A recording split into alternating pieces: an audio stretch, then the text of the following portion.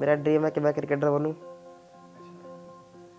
और खेले जाते हैं वो ग्राउंड में, बट कैप्टन मैं नहीं बनता, कैप्टन कोई और बनता है। नहीं, खेलने में दर्द नहीं होता था। वो मैं जब घर में था तब मेरे को आँख में स्वेलिंग आती थी, तब दर्द आता था, आँख में आँख से पानी आता था। I have seen Mr. Rohit, who attended my OPD few days back, and on clinical examination, Mr. Rohit was giving the history of nasal blockage right side, headache, and proptosis of the eye, that is bulging of the eyeball. Then after clinical examination, it was found that patient was having a mass in the right nasal cavity, which was extending deep down into the nasopharynx.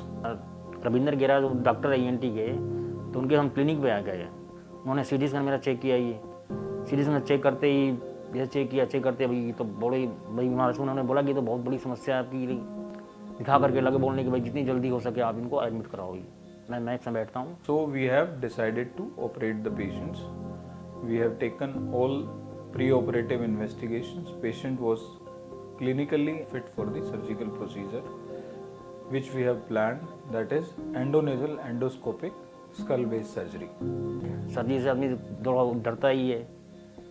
Surgery की है, surgery करने के बाद जब मेरा बच्चा शाम को जैसे बाहर आया, ये हम लोग देख करके उन्होंने बोला कि भाई सक्सेस हो गया। ये सुनते ही हम लोग इतने खुशी हुई, इतना हुआ। ठीक है।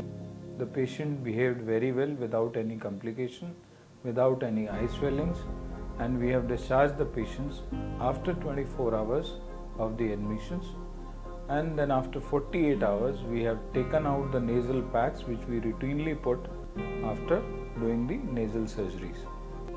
मैं आपसे ये कह रहा हूँ, मैं बहुत धन्यवाद कर रहा हूँ मैक्स को भी। ठीक है कि मैक्स बहुत ही अच्छा हमारे लिए, तो बहुत ही अच्छा हमारे लिए।